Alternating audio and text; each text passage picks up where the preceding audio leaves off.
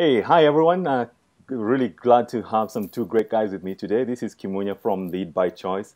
We're hanging out and having a really interesting discussion with two great guys. Ted Coiné. Ted is a Forbes top 10 social media power influencer. Really, really cool. And an Inc. Top 100 leadership expert. He's also the co-founder of Switch and Shift, a leadership, culture, and change blog. And that's a really interesting blog for you to visit. Mark Babbitt, I hope I got your name right, Mark. He's the CEO and founder of U-Turn, and U-Turn is a social community for young careerists, and Mashable calls it the top 5 online communities for starting your career. But today we're not talking about any of that. We're talking about some really cool book that Mark and Ted have just written, A World Gone Social. And we're just going to have a discussion around that. Welcome, Mark and Ted, and thank you for giving your time to be here with us. Kimunya, thank you so much for having us. I feel like we're old friends because we've been engaging so much on email and Twitter that this is a very natural transition to speak with you face to face. Awesome. Yes, thank you, Kimunya. And I'll just for me personally, this is my first call ever to Kenya, so I'm thrilled to be here today. Too. Yeah. There's something that really got me thinking about social media, and I'd actually call it the theme of the book: more social, less media. How did you come up with that coinage? Mark invented that one. He took something I had been sharing with audiences for a while and really improved it so much. It's his idea. Mark, go ahead. Well, as we were doing the work to put the book together, Kimunya, one of the things that we found was that people, companies specifically, but also individuals, had decided that social media, and especially Twitter perhaps, but also Facebook and to a certain extent LinkedIn, had become a branding channel, a marketing ploy. And it occurred to us that they'd kind of missed the boat, that the operative word in the phrase social media was social. And to take that and make it media without being social, it just seemed so counterintuitive to Ted and I. And so we did coin that phrase, and it's catching on. It's kind of fun when you see it showing up, in the Twitter stream and in blog posts and stuff. Because I think it hit home for people that, this allows us humans, no matter where we are in the world, and this call today is a great example of this, to socially engage with others. And it doesn't have to be a social, it doesn't have to be a broadcast tool. It doesn't have to be a media channel. It allows us to connect human to human. And so that's where the phrase comes from. And I think what you mentioned there is really important because I find more and more that especially organizations will use social media as a megaphone, trying to push stuff out and forgetting that it's actually supposed to be an interaction. And that naturally leads me to the second observation from the book. And this is all around the death by 1,000 cuts, how social can actually weaken your brand if you don't take care of it. Ted, would you like to engage with this? Death by 1,000 cuts is absolutely true. And here's the thing. What we wrote about was leadership of your business in the social age. And of course, leadership of your personal brand. It's just kind of a natural follow-on. What we weren't writing about was here's how to have a great Facebook campaign. There are people who really are great at doing that. That's not us. The thing that many companies are still doing, by far most, is they are broadcasting at us. And it's so easy to ignore that. Instead, what people want is what people have always wanted, which was what we are doing right now, a two-way conversation. The brands that get that are, thriving, and the brands that don't are not. And here's where that comes into play with the death by 1,000 cuts. So you have a brand that is clearly just not listening on social. It's just broadcasting its message. Here's a discount if you click this link. Here's what our, some good press, that type of thing. Who cares about that? And when there is a problem and people go to the social web, which we are all doing now, to, complain to the company or to bring it up with their friends, and the company isn't listening, ouch. Now, the bigger problem, so we have a great example in there. We have several great examples of this, but one of them is, for instance, United Airlines versus Southwest Airlines. The same basic idea of disgruntled customers. One handled it horribly, that's United, and one handled it really, really well, that's Southwest. Now, this is not a social media listening issue, really. Deeper, it's a company culture issue. Since 1972, Southwest Airlines has been building this fan base of goodwill among its flyers because they have been doing things right. They treat their employees right, they treat their customers right, and everyone loves Southwest Airlines. Occasionally, they screw up. United, on the other hand, has not been acting that way since long before 1972. So what happened when there was bad will on social media because of some people getting disgruntled and sharing it with the web, the people flying United and familiar with United said, okay, me too. I completely believe that this happened, and I'm just ready for it to happen to me next. The people on Southwest handled it well, and the problem went away very quickly. Now, what's the difference? Is that a social media handling issue? No, it's a company culture issue. It's a company healthy leadership that cares about people issue. The 1,000 cuts really go much deeper than just, oh boy, there was a problem, we didn't handle it well, we didn't put out a fire. It's when there's a fire, is that unusual? And do people give you some slack? Or is that just another day at the office? We think we are separated, and because we cannot see each other physically, that we are safe. And something that you mentioned, the two of you mentioned in the book, is the whole issue about the 6 degrees of separation, and that those have been shrunk down to just 2 degrees. And it just reminds us that social, as you mentioned, is not a campaign. Social is a commitment. The moment you go in there, you're committing yourself to engage with your clients.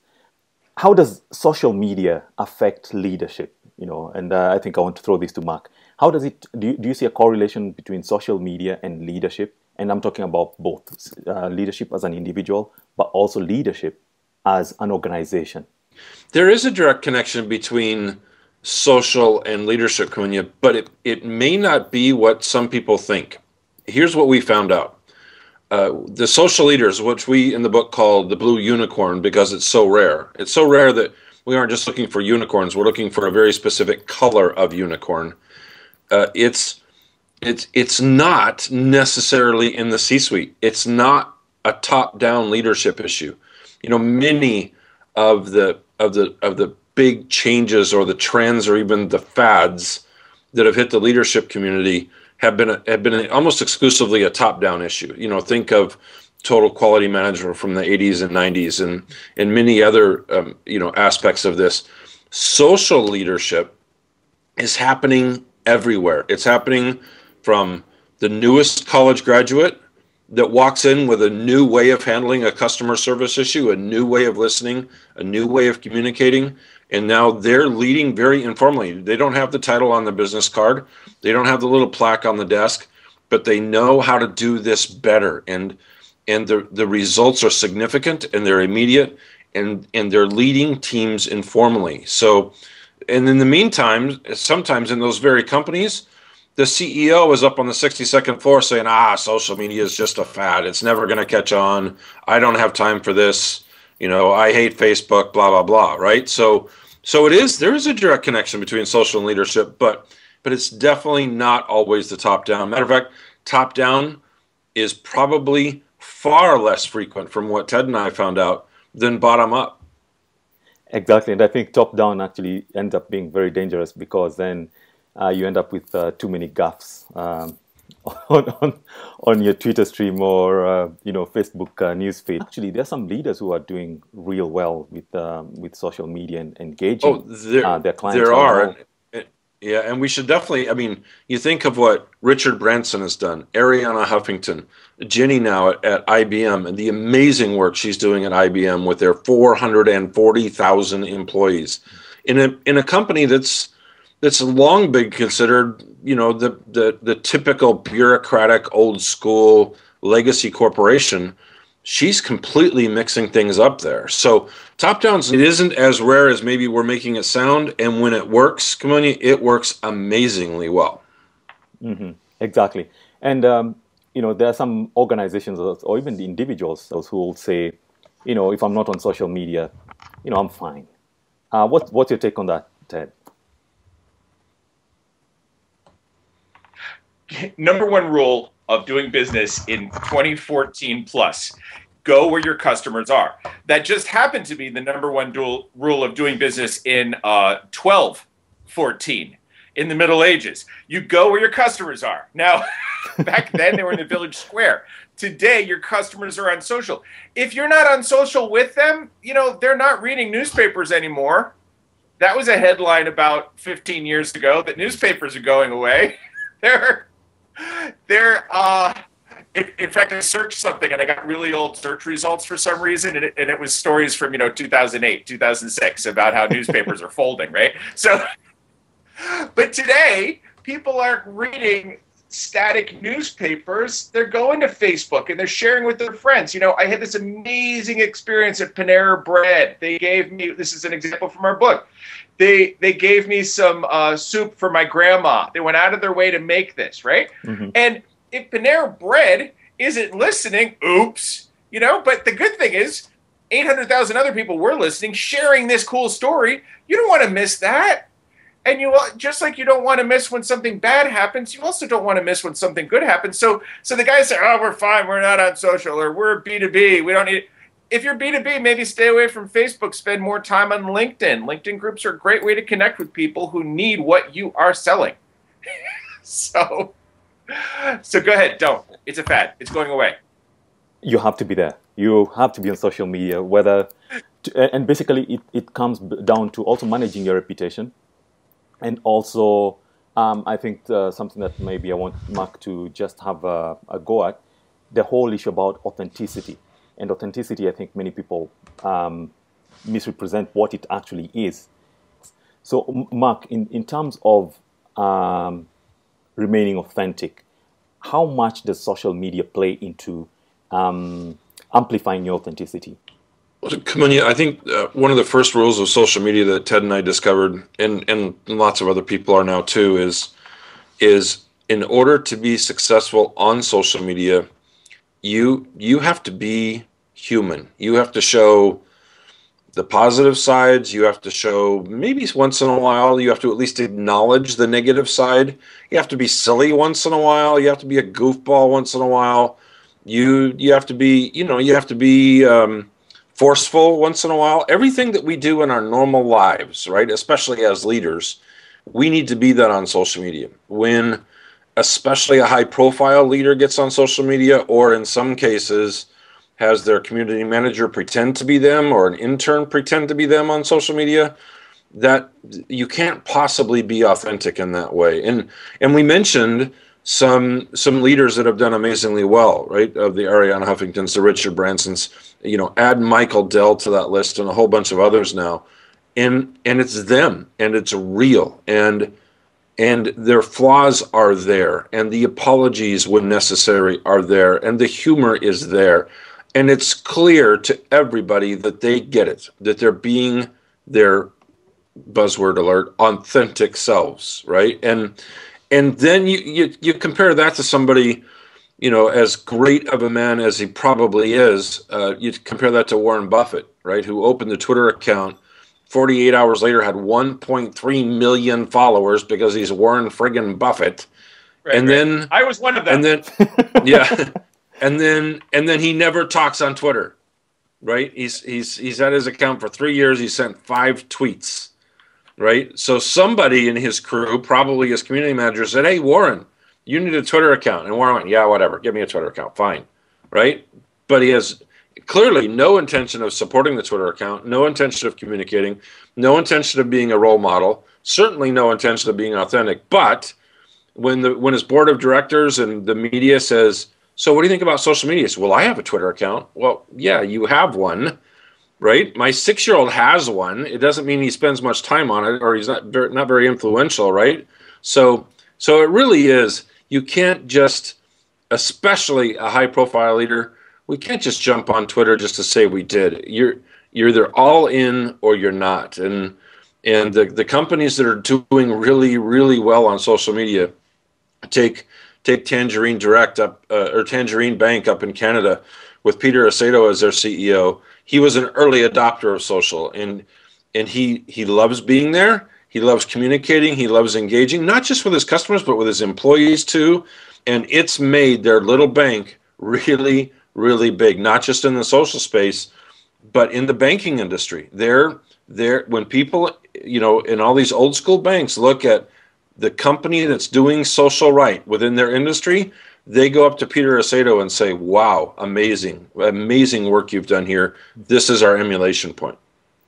And I think that the problem that we have, or the fear that many executives could have, is that I just don't have time for social media. And maybe it's just the misconception of digital versus analog, because many of them are coming from an analog environment into a digital environment. And just the fear of having no time and forgetting that you can actually engage with social media from your notepad, with pen and paper, and just basically the way you write your journal in the morning, just write down a few points and then just type them out. And could this be a fear that social media is just going to overtake them and just envelop their whole lives? So here's the thing. So I have a bunch of local friends here in the Naples area, Naples, Florida, a lot of retirees, and people don't, they're not very active on social media, some of my friends. So some of them were surprised the first time after learning that I was very active on social. They called me Twitter man, and they were surprised that I would have lunch with them and I wouldn't touch my phone, wouldn't touch it. Nobody would hear it because I'm having lunch with them. Now, if you're a business leader and you're running a company, please don't spend all your time on social. But as you said, all you have to do is have an app on your smartphone and boom, read 2 tweets, reply to one of them.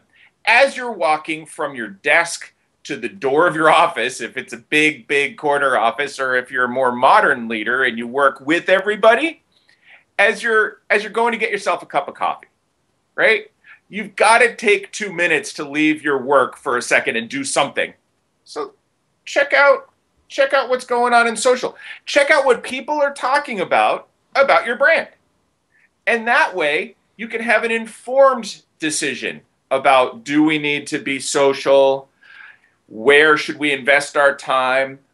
And here's one that I love, Kimunya, is what are people really saying about us? For time immemorial, you have leaders who are out of touch with their customers, and when their organization gets to be a certain size, and then they complain, boy, I wish I knew more. The intelligence that I'm getting from my staff is, I feel that it's maybe off. Okay, it's incomplete. Well, guess what? This is unfiltered intelligence. It's priceless. So who wouldn't want that? And it's just like going for your normal annual health check, to make sure that your blood pressure is fine, your sugar levels are fine, you're basically healthy. It gives you the pulse of exactly what is going on around you, and it's for free. I think that's what we need to remind ourselves, our colleagues, our business associates, that it's a reality and we need to be there. The issue is for us to embrace it and use it effectively. Not only to our advantage, but also to those who we are engaging with. So it becomes a communication. Well, Kimunya, let me just add to the topic we just finished. At least here in the States, I'll share with you that one of the things Ted and I see when we work with and consult with leaders, industry leaders, to become social, one of the biggest challenges we have is not just taking them from their industrial age leadership style to social age, which is a big enough challenge as it is, but it's also a very personal challenge. Especially the bigger CEOs, they leave their townhome, they get in a company car, the driver drives the company car to their office, They take sometimes a private elevator to get up to their 62nd floor, beautiful office that stares out over the cityscape, and they don't communicate with anybody along the way. And when they start their day, they have gatekeepers and they have filters, and they don't communicate with anybody along the way. But one of the fundamental changes of a social leader is not just organizational, it's personal. It's asking somebody who doesn't communicate on a regular basis to be a master communicator. And we shelter, at least here in the US, we shelter our CEOs, as I started to say earlier. Nobody ever just talks to them. And for the most part, that's how they prefer it. That's how they grew up. That's how they learned in business school to run a company and to lead. And now we're asking those leaders to step completely outside their comfort zones. And Ted and I see this all the time. Leaders, well, it's not a time issue. It's not even a I'm afraid of change issue for some of them. For some of them, it's a very personal issue. You're asking me to leave behind everything I know about leadership and actually talk to people. And that scares me. That puts me out on the edge. It's well outside my comfort zone. And I don't know if I'm the right kind of person to do that. And what Ted and I tell them is fine. If you're absolutely sure, right? Don't be like Warren Buffett. Don't do that, right? Maybe you're not the right person to be the social leader in your company. Fine, but delegate. Find somebody who already is. Find the digital native. Find an up-and-comer. Find a boomer that has embraced this technology and is already doing amazing things on social, and have them be the face of your company on social media. And then tell them, what are you talking about? How can I help you communicate? What do you need to hear from me? Right? When do you need me? Do you need me for a Skype call, a Google Hangout, a Twitter chat? Tell me when you need me, but enable that social leader within your company so your brand is seen as a social company, even if you aren't as a social leader. Awesome. And I think that's where authenticity is. When you're not strong at something, accepting you're not, but not brushing away a major avenue for engagement just because you're weak. And I think that's what basically makes us a strong leader. We are not all strong in everything. Some people are very good orators. Others are very good script writers. And it's just finding that niche that you're strong at and making sure that you're utilizing it and empowering others. And I think that's what social media does. It empowers the customer. It empowers your partners, to engage with you and to lead you. Ted, I think in closing, just looking at one example that you and Becky Robinson engaged with, who came through for you. Yeah, and actually, that's a great question because there's a follow-up. My shoes are on the way from one of those companies. So let me tell you that story. It makes me happy when there's a happy ending. So I don't know, maybe a year ago, I forget, but a while back, I realized, I looked down at my running shoes. I wake up early and I run. I live in Florida, it's hot. So I wake up at the crack of dawn. And I looked down at my running shoes and I said, there's almost holes in these things. I need some new shoes now. I can't wait. And that's pretty much how I live my life. So as Mark can tell you, I'm occasionally impulsive, and the other occasions I'm sleeping. So so I figured, this is a fun time for the first thing I did, the first thing I did was I went to Zappos, which is one of my favorite, websites because of its customer service. And I reached out to them. I just called them and I said, whoever, I talked to, I said, I need some shoes. Can you help me through it? It's been a while since I bought shoes, and what are the latest? This person was not informed, which, as we point out, is not typical at all of this company. It was, leading up to the Christmas rush, and clearly she was a new hire. And okay, Zappos gives amazing customer service, especially on the telephone. They're famous for that. Which is why I called them in the first place. So I was a little disappointed. So I went to Twitter. I said, okay, Zappos is famous for, tweeting. And they're very engaging on Twitter. I've engaged with them many times. So let me just go and ask them about that. And I said, can you call me to the people that I met on Twitter? And they didn't call me. I even direct messaged them my phone number, and they didn't call me. And I was I said, well, this is kind of weird. Let's see who wants to sell me some shoes. So then we're out of the gate. This is where the story gets really fun. So disgruntled by one brand, I just said, who wants to sell me some shoes? And I heard crickets. So I reached out to Nike. Nothing. I reached out to New Balance, one of my favorite brands. Nothing. I was really, Reebok. Nothing. I was really disappointed. So then I hear this, I get this tweet from this guy. He says, hi, this is Alex at Topos. I'd like to sell you some shoes. What's your phone number? I'll call you. Okay, this guy's listening, which, by the way, was really, really simple. You can do that through, he was using Sprout Social. There's so much technology that allows you to listen in on conversations that are pertinent to you, okay? So we get on the phone, and he tells me about the shoes that his company, 8 people in his company, brand new. And the shoes were a little different from what I'm used to. So I said, I'm not sure. Can you walk me through? He gave me all the information he had, and then he put me on with somebody who designed the shoes to tell me more. Well, then I bought the shoes. They sent them to me. I wore them, loved them, and I'm on my second pair of these shoes. Well, then because of the book, Zappos found out about this. So here I am. I'm a crazy customer of Topos. I love the shoes. They're wonderful. But I still like Zappos a lot. And we shop with them frequently. So so they reached out to me. They said, I am so sorry this happened. It was, completely not the way we do things. First, they did that on Twitter. Then they reached out to me on email and said, we're really sorry. What can we do? At least let us send you a free pair of shoes. So there you go. I went online, and they don't sell Topos yet. So I ordered some other shoes, not running shoes, which should be arriving tomorrow or the next day. Wonderful, wonderful examples of companies that are paying attention and other companies that are missing opportunities. And I love that story. And here's the thing. Yeah, go ahead. And basically, when you mess up, you fess up. You just can't. Yes, when you mess up, you fess up. Well, and here's the other thing. Here's the thing that's so exciting is Topos got in with me only because they capitalized on an opportunity. That's what social does. It allows your company, big or small, to bring change to your industry, to change the distribution of market share. It's an opportunity that will be gone in a few years when everyone is socially fluent.